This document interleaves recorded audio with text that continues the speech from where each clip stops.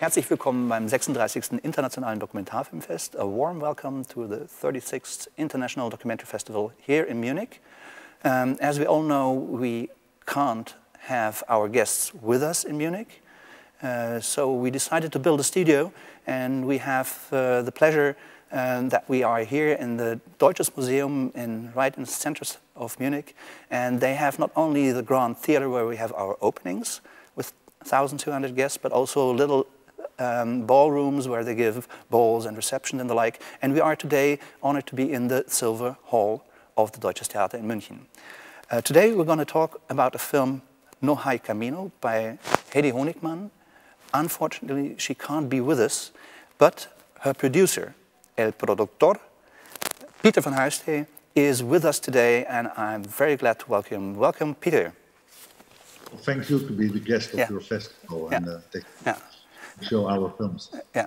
So you can't see right now the surroundings here, but we'll see that later on. It's an honor. You were here 2 years ago when we had our retrospective with Heddy Honigmann, and you moderated 2 films. And also you are not only our guest today, but you're also the producer of No Hay Camino. There is another thing what I have to do is this is not only the producer. Oh. Ja. Okay.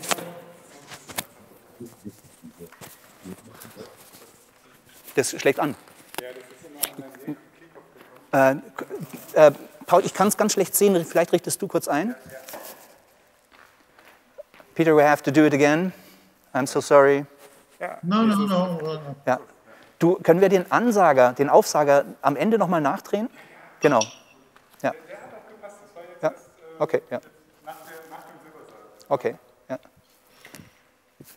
ja. Dat is het nadeel, want ik kan niet zelf zien of hij tegen mijn trui aan zit. Ja. Hij zat tegen mijn trui aan.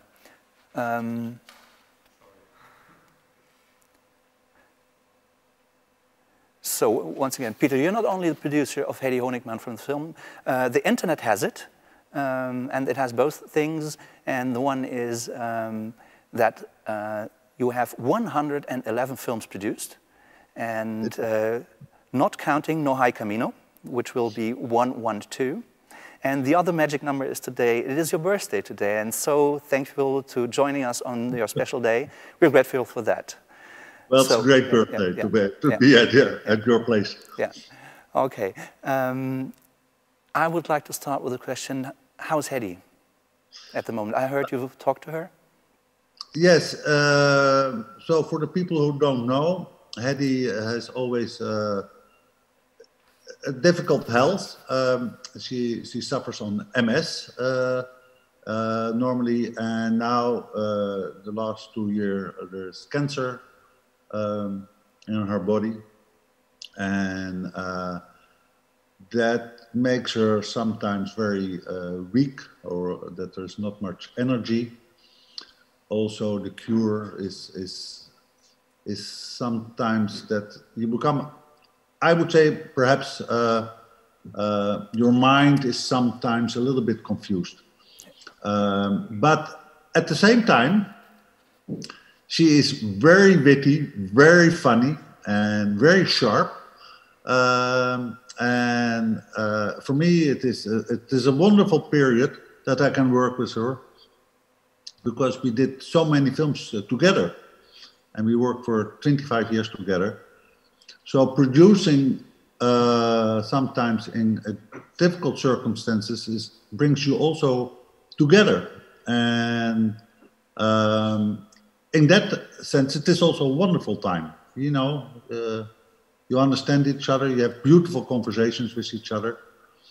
And so how strange it sounds, it is a perfect production time together, but also in friendship, what you build during working together. This is glad that you tell this, because this is exactly what took us for No Hay Camino, her latest film, and that she, for the first time, has made a film about herself. She is always present in her films, but she's never visible. sometimes you hear them, so there's something enigmatic about the figure, Heddy Honigmann, and all of a sudden she's there. And she's there with all she's got. And what we see is that we accompany her on not a travel, but several travels. Also, they go as far as her own sofa. And we meet people there. And she brings to the film everything that she has, her wit, her strength, but also what we learn to know is her disease and the new disease. And this is a very intriguing moment that this film, which has sad moments, isn't a sad film at all. Is it something that in the working with Heddy together was discussed at the tone of the film?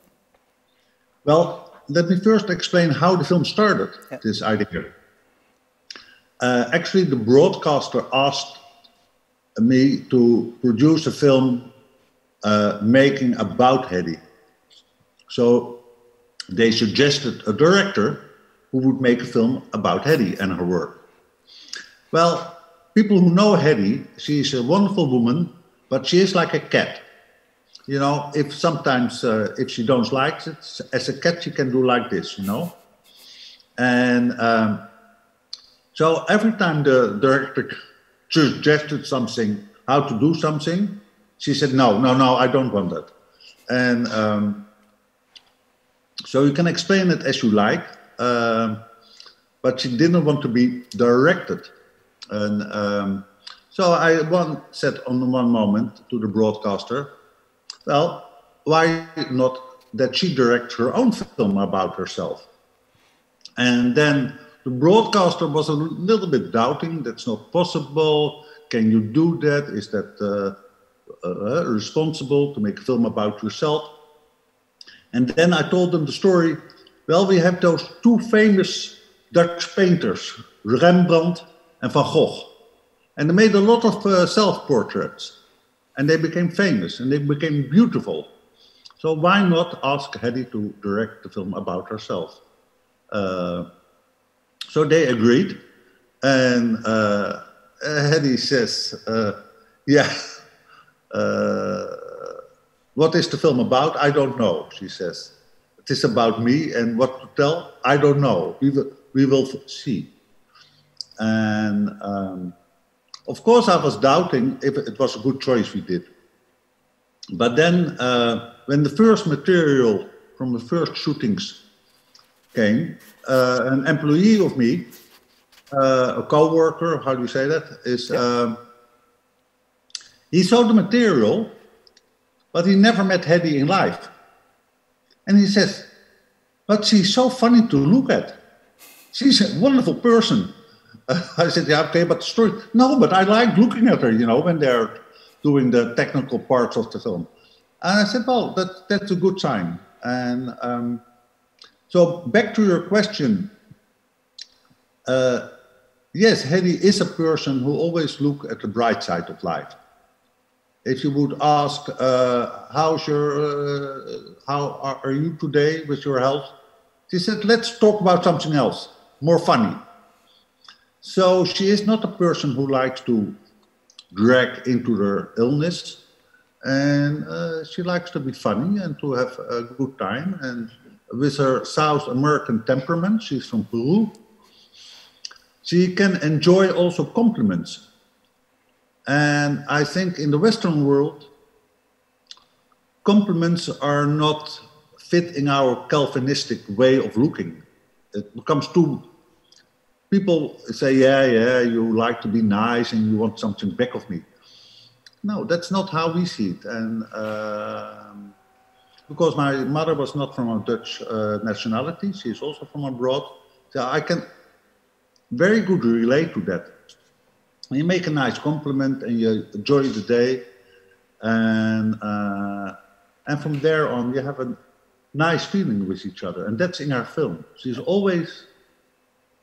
She's not walking away from it, not at all. She discusses where she's vulnerable, where she's not nice, where she gets critics.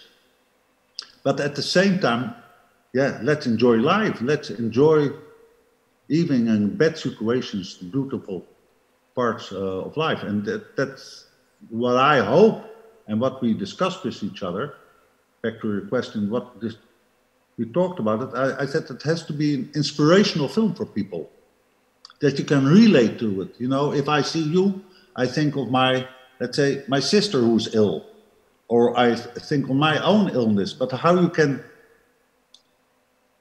I would not say, how do I say it in perfect English, but from bad suffering, you make a beautiful suffering. And that's a quality in life you want to give to other people. You know, you have a bed where you're down and depressive because the suffer you have in whatever is your situation, but try to transform it to something, what I say, a good suffering, the beauty of the suffering. And that's not an easy task. That's something we have to learn all our lives. And it is exactly that what the film does. It takes those facts as a given, and there is fun, there's laughter also, there are very funny moments in the film, but this fun isn't intended to run away from something, but open up a space for other things, because there are encounters with musicians, there's poetry in the film. The title, No Hay Camino, comes from a poem which is recited by accident, I don't know, in the film. There's this wonderful scene where a friend of Heddy starts to recite that poem from the Spanish poet, and then the title appears about it, and it goes with her and the title, and it's exactly that way that this film works also. There's also another thing, of course, and I think this is also very Heddy, is since she lived in Amsterdam, she has made nearly every year a film. And this is a gigantic oeuvre what she has built. And so it would be impossible for any other director to choose those moments. And it's very nice to see which moments they chose to incorporate in the film, and also which films, for if you know her work very well, are not in the film. And this is very interesting. So did you have a talk about that beforehand, or is it something which developed while making? Well, what we talked about, that the film was not intended to be a kind of biopic, you know, a catalog of what you made, because then you better can publish a book about yourself, or somebody else has to make a biopic, and you would ask the people she worked with on their comments how she worked. That was not the intention. It was the intention to make this journey. And the journey for her is that she is born in Peru, South America, and she made her path in life, a little period in Israel, in Italy, and then she met her first husband in Amsterdam, and she became a Dutch filmmaker. So making all those films, and the parts we selected is to show a bit of this character and how her character developed, and what is the essential part of it in her oeuvre. So, for instance, she's been asked by a Belgium, a good friend of her, Christine Hemmerrechts. She's a well-known writer in Belgium, top writer, top of the bill writer. And she asked her to come to Peru also. Because, why?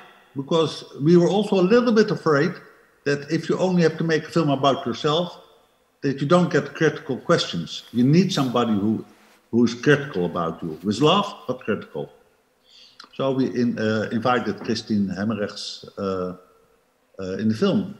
And she asked the question in the film, Heddy, what did you learn about the people in general, about mankind in all these films? And she says, I like to film good people.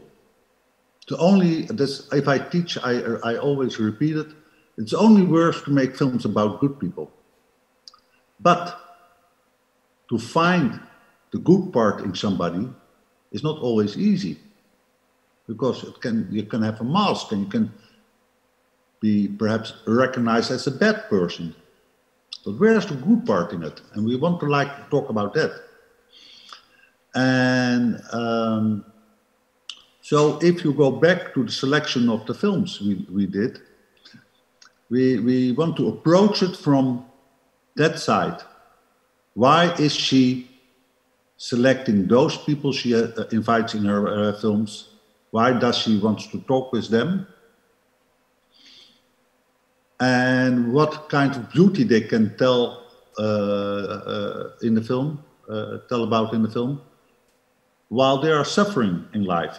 You know, if you become 100 with our film 100 Up, your body is suffering. But you have to find something to enjoy it, or to bring the beautiful parts of your existence. And she gives space to that, to the characters, to talk about those things. So you have a wonderful film. The first film we did together was O Amor Natural. And it is based on the poems of Carlos Drummond de Andrade. I didn't know the Brazilian writer. So one that was explained to me, she said, I said, so what is the film about? She said, well, just before he died, he wrote erotic poems, but nobody was used to that he would do those things. Very beautiful erotic poems. They are so beautiful and so erotic. And she said, what my idea for the film is, she says, I want to invite old people, 70, 80 years old. They read the poem, and then I will ask them about their erotic life, how they had the pleasure of sex. And I said, that's a great idea. And she said, she always is very nice to me. She said, within 15 minutes, you decided to make the film. She said, let's start tomorrow. And so we did. And so she asks people when they are 80, a couple of 80 years old, and they read this erotic poem. And then they look at each other, and you feel that those people had a great life and that they enjoyed each other's bodies, you know. Not in a vulgar way, but such how you recognize your own, well, life together with your own partner. And you know that those bodies are old now, 80 years old, you know. So this is what she is always looking. But at the same time, and she explains that also, or tries to tell something about that in the film, is that she is an immigrant. She's always, she traveled from Peru to another country and end up in Holland. So you feel always the melancholy of life. And I could see it when I met her more than 25 years ago. Then when the sun, you know, at 4 o'clock, 5 o'clock, and you're sitting on the terrace and you have this little drink, a wine, a beer, and the sun comes down, you know, the famous, what they call the light is as for the best painting, way of painting, the red light. And you feel a little bit this melancholy in your, and you think about life, and you're a little bit sad because you don't have it. But at the same time, your sadness is also a beautiful moment. And that's, of course, always in our films too. There's always this kind of melancholy, how you call it. So yeah, that's in the film too. Yeah. Yeah, this is a nice keyword to have, that her films are highly emotional, in fact, but it isn't. It doesn't stop there. There are moments in there, for example, when she discusses her own background, her father coming from Europe, from a concentration camp to Peru, having difficulties to get ground in Peru, in Lima. Of course, because he has got nothing with him, he has got no resources, and how this formed also her family and also the dynamics in the family. And this is a very interesting feat. One thing is that so often Heddy said is she's giving voice to those people who aren't heard. So, and she does that because we have the unique moment that we have both films of her latest films, 100 Up is in our program, but also the film about herself, No Hay Camino, is in it. And that would be interesting to see when, on the one side, she gives a voice to those who aren't heard, and then on the other side, she raises her own voice and is center stage, which she isn't because the film starts with her in the audience and with a full shot. So there is a dynamic. This is something, and this is also which is very Heddy Honigmann, that there seemed to be about something, about street musicians in Paris. But there's so much more behind that. Is that her working mode, that she starts off with a given and develops her ideas and the strengths in the narrative? How does it work? How does she do that? Well, you asked two questions. Yeah. So I will start first with how she develops an idea. Yeah. Because in Holland, at least, among the documentary filmmakers, we have this famous slogan of Heddy, that you need a good film idea. So she is considered in Holland as the master of a good film idea. So what is a good film idea? If you have erotic poems and you ask all people to read an erotic poem and then talk about their own erotic life, that's a good film idea. You don't make a good film with it if you have only a good film idea, but you need a good film idea. Now, Underground Orchestra was the same thing.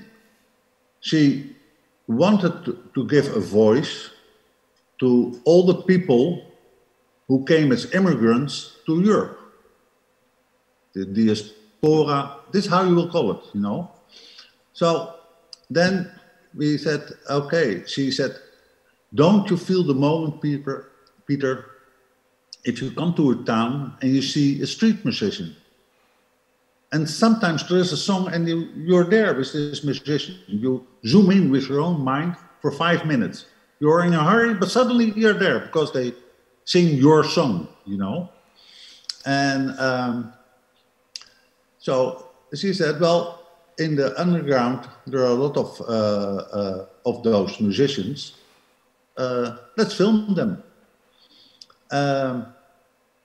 Now, so we did research, and then of course the idea develops, because it seems to be impossible to film all those people in an underground situation.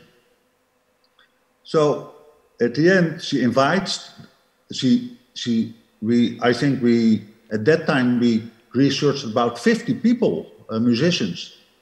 You notice that they are organized a little bit. So we found those characters, asked them to meet with us, to have, let's say, sometimes a lunch with them, to learn them better. And then we stepped into their lives in the upper world. And then you step in their lives, how important music is for them and for us. Now, suddenly, now in the development of the idea, you see from a single idea, you research it, and then you fit in the complexity. So our other great filmmaker in Holland, Johan van der Keuken, and I was his producer too, he once made a kind of drawing how the films of Heddy are. And he said the first stage is that it is a single idea. So a single line. See my finger, just like this. Very linear, a simple idea. He says, then she does the research. Then little more things comes together. And at the end, when you do the shooting and the editing, then the complexity starts from all those lines. And there, what you say, she tries to get a kind of rich emotion, an emotion that is filled up with different ideas and stories. So perhaps to bring in comparison, what makes it easy to think, if you are on a family party of somebody's birthday, you come in and you give a present and say happy birthday. It's very simple. But at the end of the day, in a family, all kinds of stories become mixed up, and you're crying and you're laughing and you hug each other, but you also have sometimes fight between brothers and sisters. And this complexity is what life makes, and she tries to get this into her films. And that's why the films, yeah, you say the word emotional. It is true, it is emotional, but with a certain complex in it, what you recognize. You see yourself there. So this is how their ideas developed. But sometimes it starts with a very simple idea. So I was talking to you that during the editing process, and we are in Corona, so she was very careful, of course. And so I decided that I would pick her up every day to bring her to the editing, and you know, that everybody feels safe with each other. And we do this little game always. We did for 25 years, coming up with new film ideas, you know. And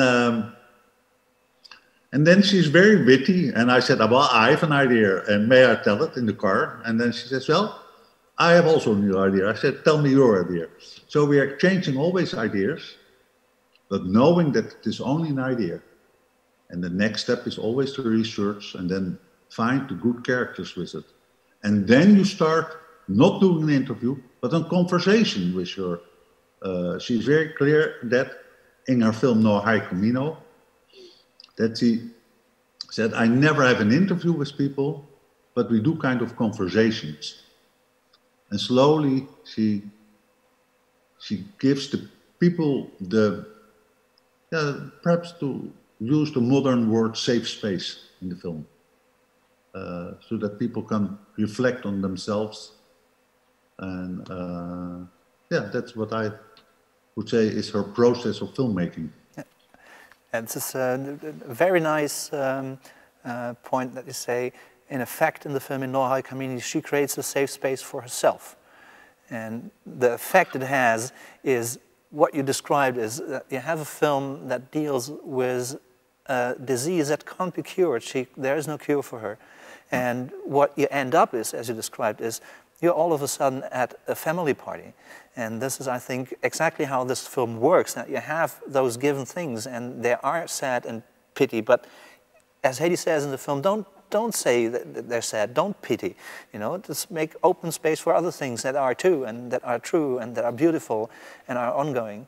So I think this invitation couldn't be a better ending for our brief conversation on Heddy Honigmann's films. We could go on, of course, and maybe I put this as a little spoiler in that how many little ideas are in that.